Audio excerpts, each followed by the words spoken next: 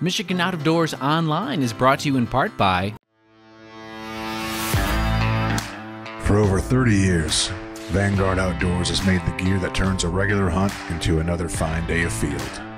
We know that a good shooting stick or a nice pair of binoculars can make or break your day. Our design teams include serious hunters who work hard to bring you the best sporting optics, shooting sticks, tripods, bags, and more. We are Vanguard Outdoors.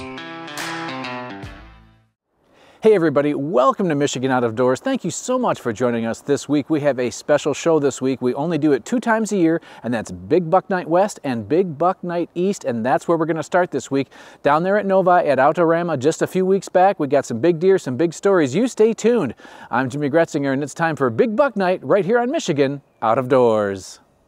From the first spring rains to the soft summer breeze, dancing on the pine forest floor, the autumn colors catch your eyes. Here come the crystal winter skies. It's Michigan, Michigan Out of Doors. What a beautiful day in the woods. Someday our children all will see this is their finest legacy, the wonder and the love of Michigan. As the wind comes whispering through the trees, the sweet smell of nature's in the air. From the Great Lakes to the quiet stream, shining like a sportsman's dream, it's a love of Michigan we all share. Michigan Out of Doors is presented by Country Smokehouse, a sportsman's destination since 1988. Featuring varieties of homemade sausage, jerky, brats, and gourmet entrees. Holiday gift boxes can be assembled in-store or online. Details at countrysmokehouse.com. The Michigan Charter Boat Association has provided education of the Great Lakes fishery for over 52 years. Information about Great Lakes fishing opportunities as well as captain advocacy can be found at michigancharterboats.com. Mid-Michigan Ponds has been building and maintaining ponds and lakes throughout Michigan for nearly 25 years. We combine biology and heavy equipment to make pondscapes that are sustainable and fishable. More information at midmichiganponds.com.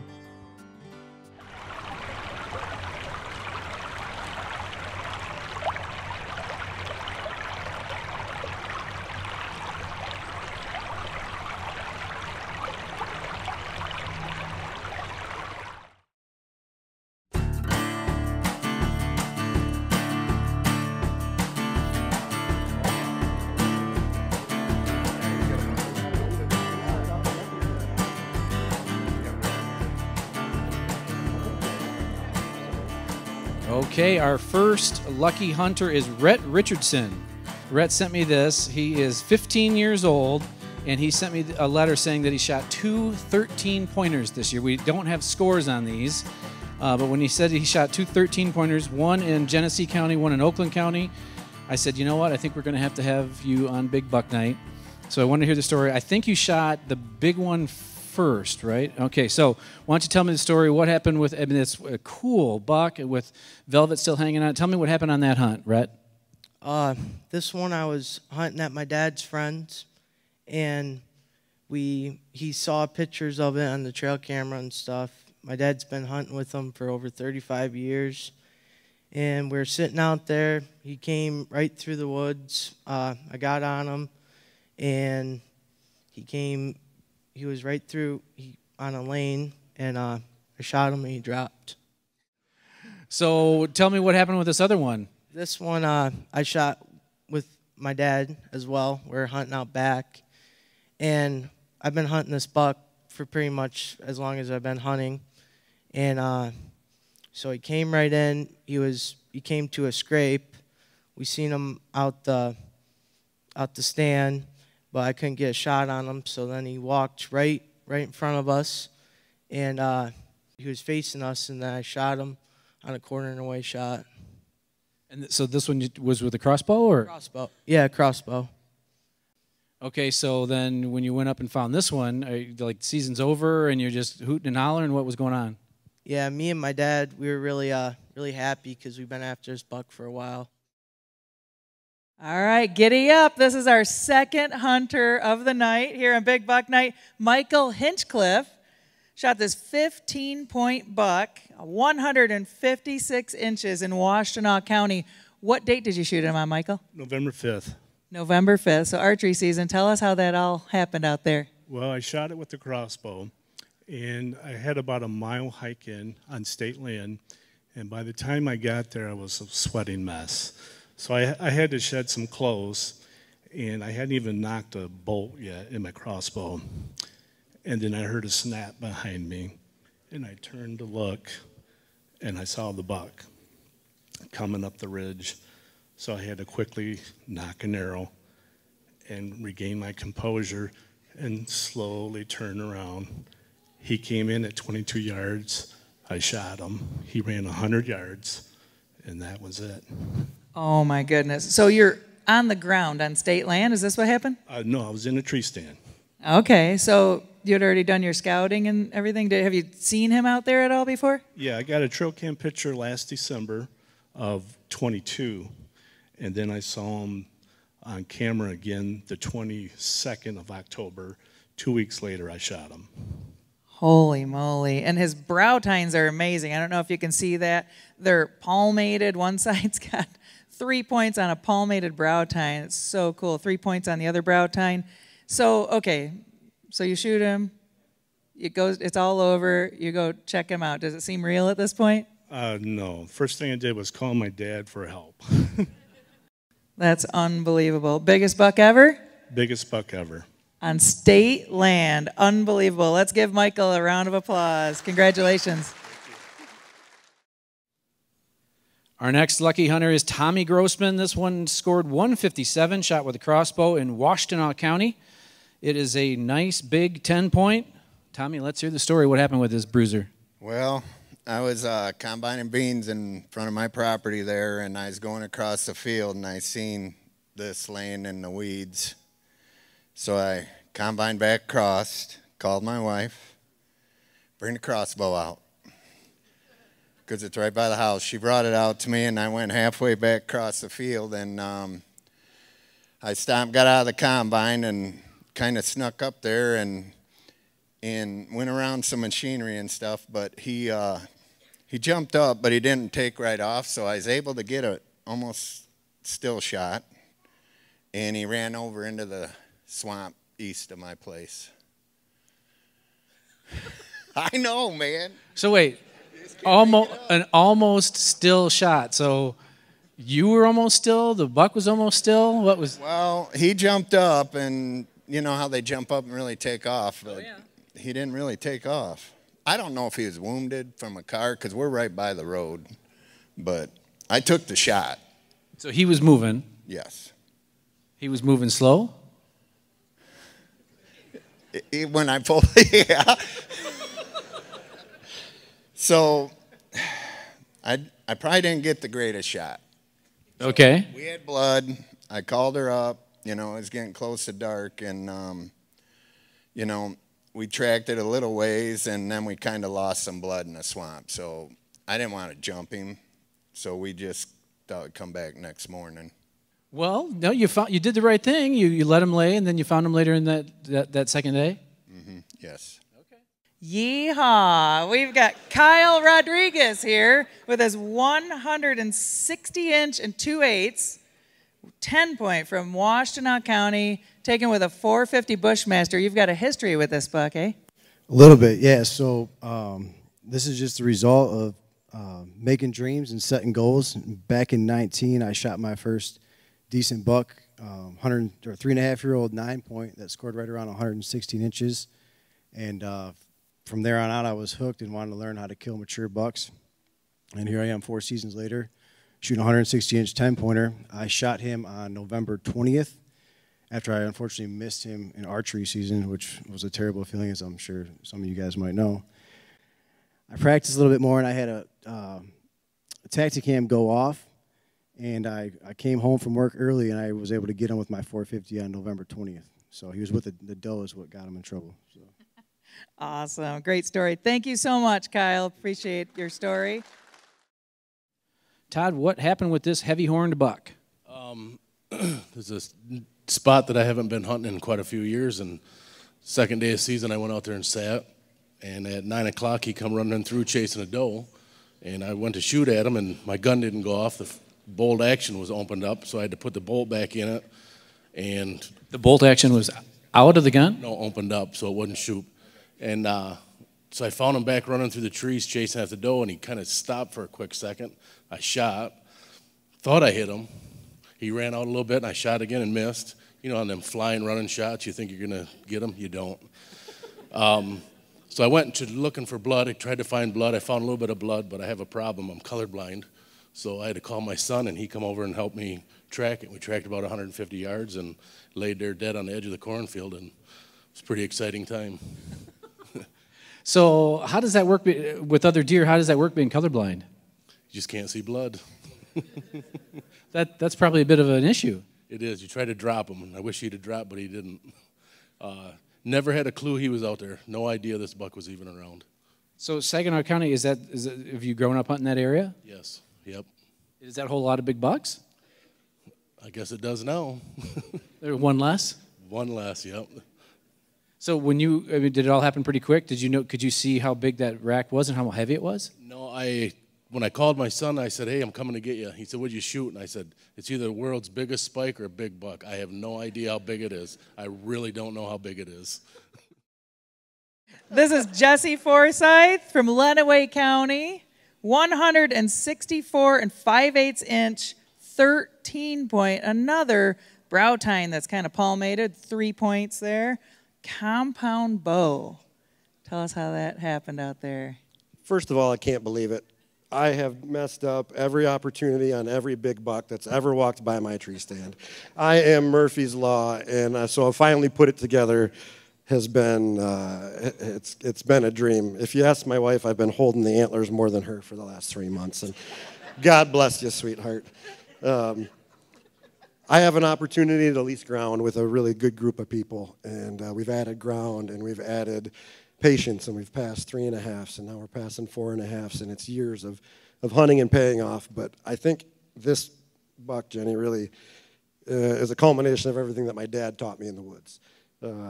Keeping the wind in your face, having the good access points, knowing what you're doing, checking your trail cams, and understanding when to hunt and when not to hunt. But I've kind of I've given this buck a new nickname, and he's called the backpack buck.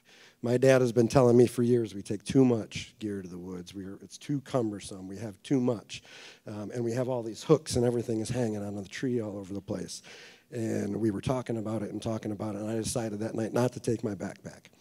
And when this buck came in, I gave a couple grunts towards the bedding area, saw a small swirl, and this buck came in about 80 yards away and was coming right to the base of the tree. And so from when I saw him to when I shot him was 25 or 30 seconds total. So it was stand, grab the bow, turn all the way in the stand, and I had to turn all the way around to be facing the tree. And the backpack hook that I would have had was on this side of the tree, and I would not have been able to make the shot if that bag was in the way. So, Dad, thanks for the encouragement. Thanks for the lessons. Appreciate it.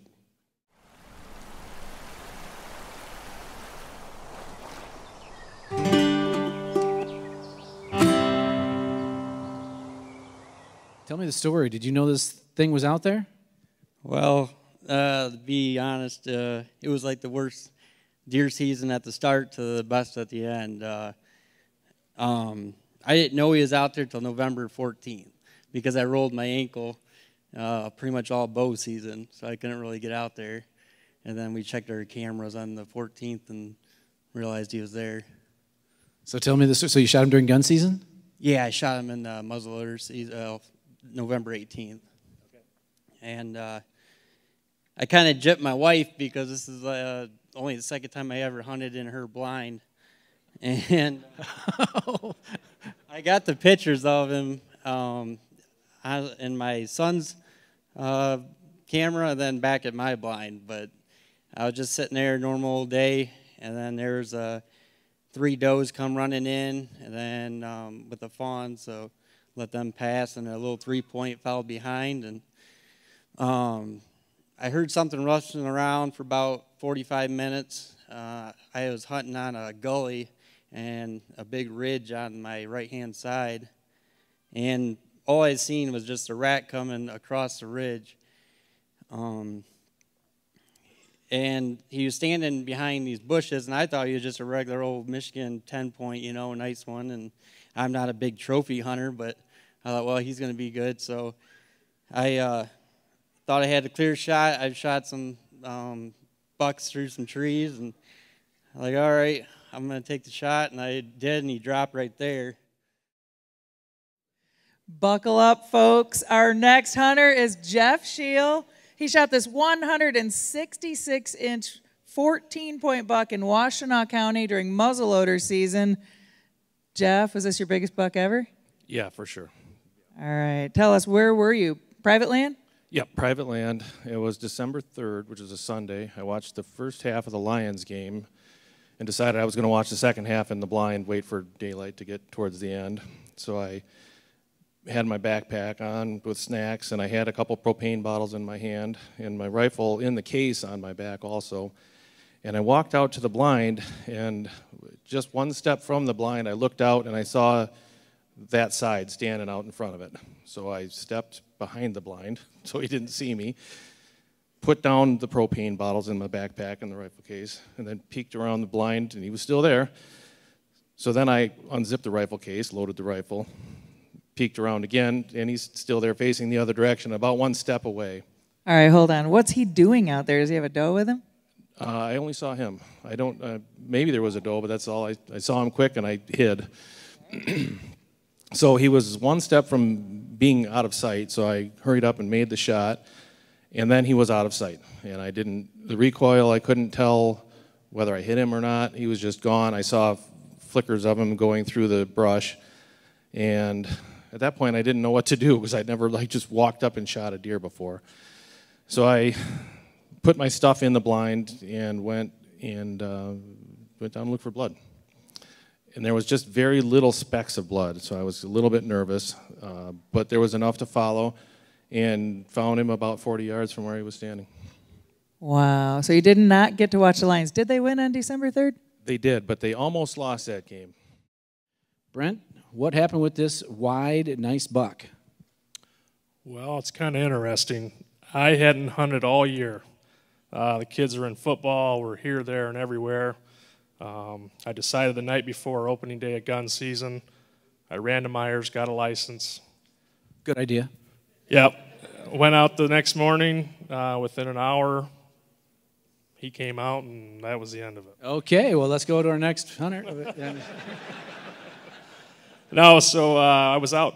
I had to drop my boy off, Sawyer, to the in-law so I could actually go out hunting. And dropped him off, got out to the blind. I grabbed an extra chair. Couldn't remember if I took the other chair out. Took an extra propane tank, but I couldn't find my heater. So when I got out... Those are all crucial things. Yeah, so I got out there, got all settled in, seen a couple does come out of the swamp, cross the ridge.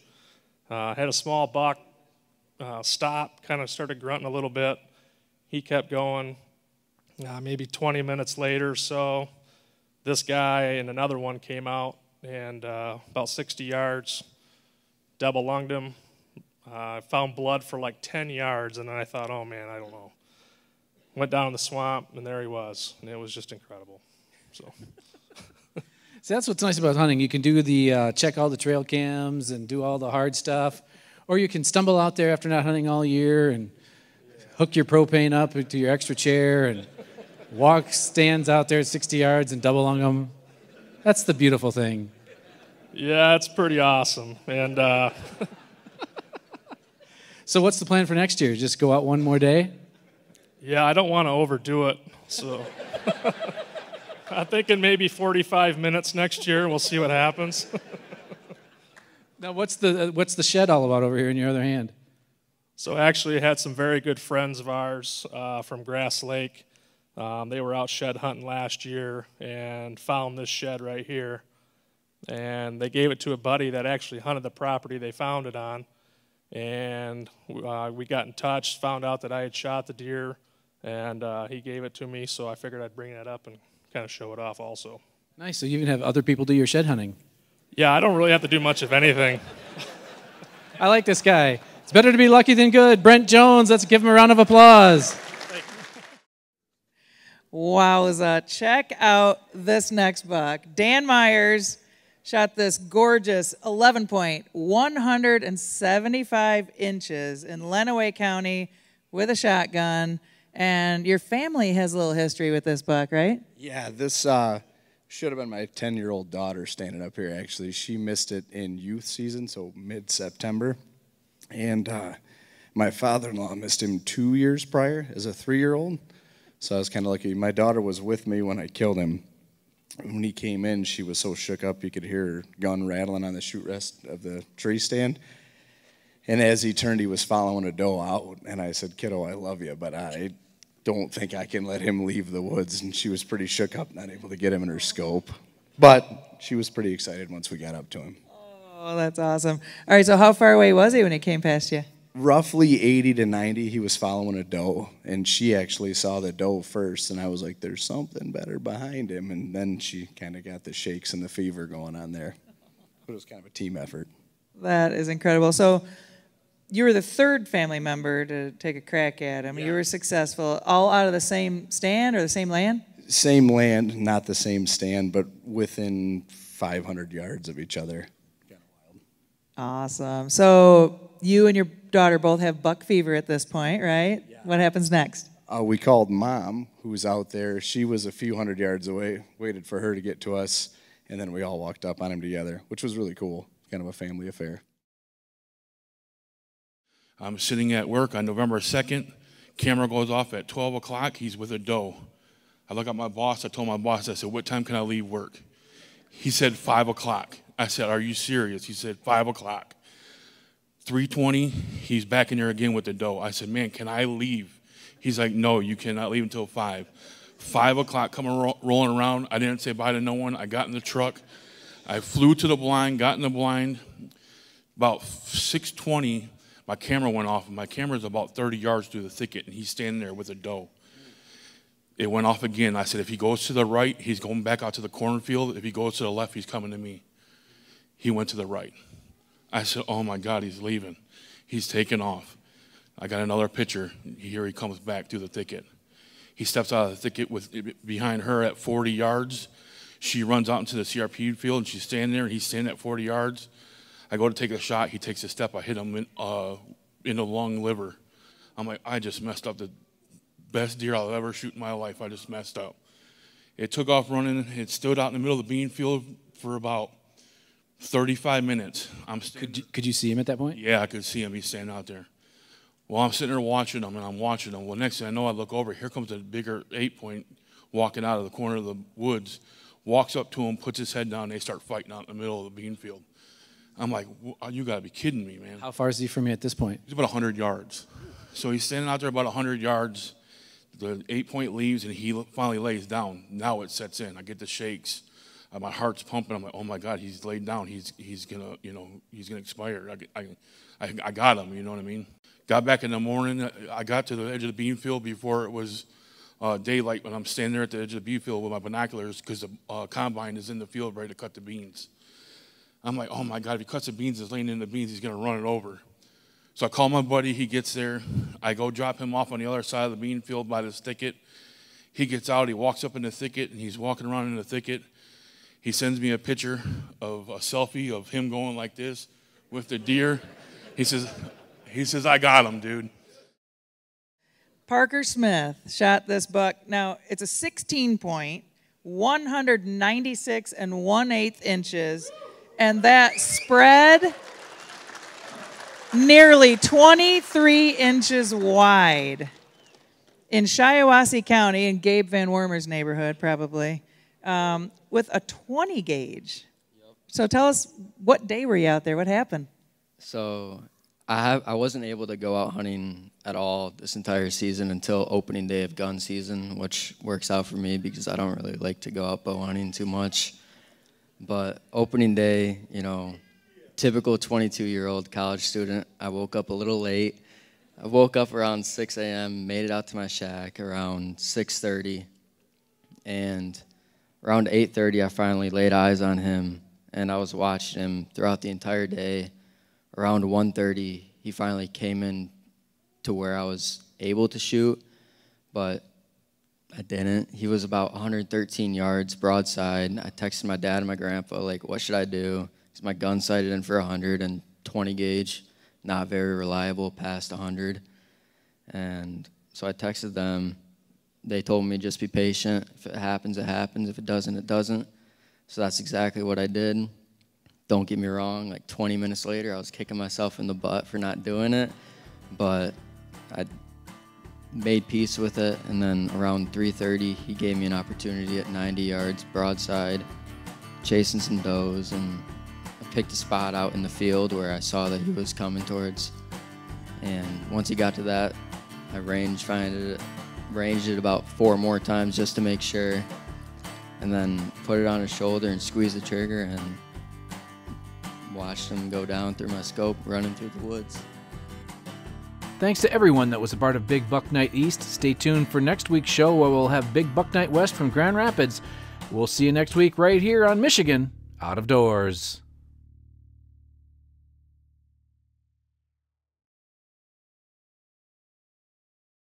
Michigan Out of Doors is presented by.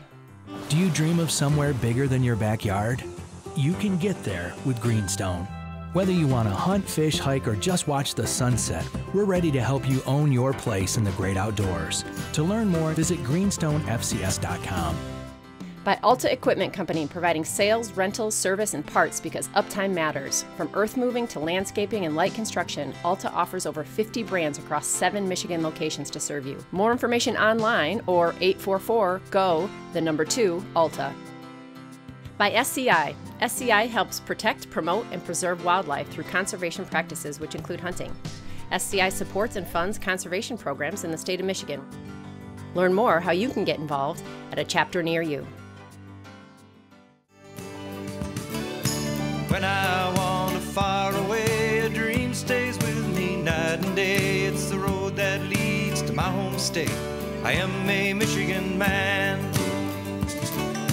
Changing seasons paint the scene like rainbow trout in a hidden stream. The white-tailed deer in the tall pine trees. I am a Michigan man.